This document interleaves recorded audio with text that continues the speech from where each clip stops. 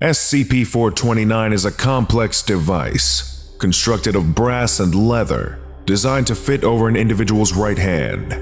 There are a total of 7 controls on SCP-429. When a subject wears SCP-429, they gain an instinctive understanding of its operation, although they do not gain the ability to convey this information to others.